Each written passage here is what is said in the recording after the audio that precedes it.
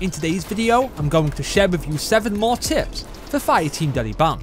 This is my 3rd tips video for this mode, and if you want to see the previous episodes, you can either click on the playlist link in the description or click on the pop-up that appears at the end of the video. Tip number 1 is how to traverse this building on the Alpine map.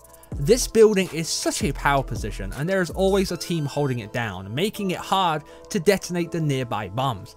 Instead of running up the stairs or landing on the roof, head to the right side of the building and run and mantle onto the small roof. Then jump on these boxes and follow the path until you are on the roof. Then jump on this box and then jump and grab onto the ladder to access the roof. Congratulations guys, you are now a rooftop camper's worst nightmare. Tip number 2 is how to sneak up on this bomb on the Ruka map.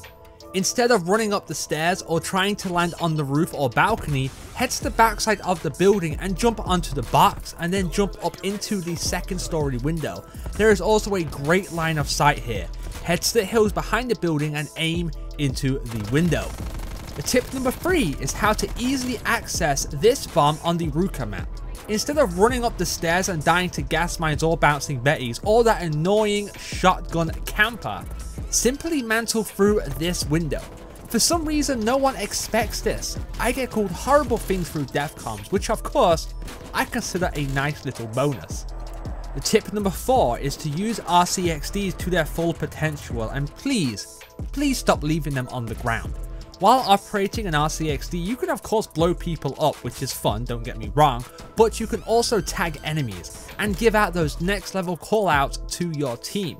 Guys, please start using RCXDs, they are so helpful, especially when you have a good team that is communicating well.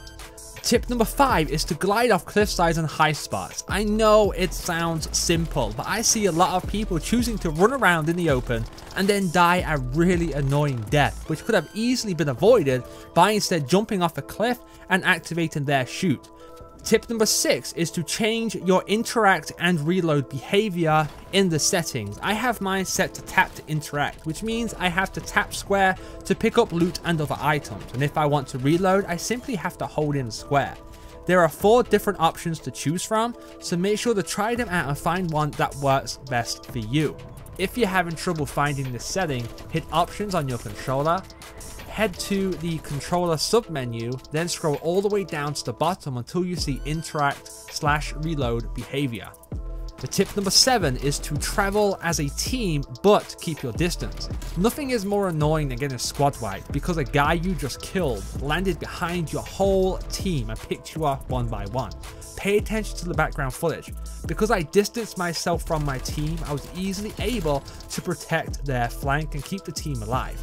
If you want to see more Fireteam Dirty Bomb tips and tricks videos, click on this tile. It will take you to my playlist with all my Fireteam Dirty Bomb tips and tricks videos in it. If you guys found these tips helpful, let me know in the comment section down below, or better yet, let me know some of your Fireteam Dirty Bomb tips. Thank you guys so much for watching, and I'll see you on the next video.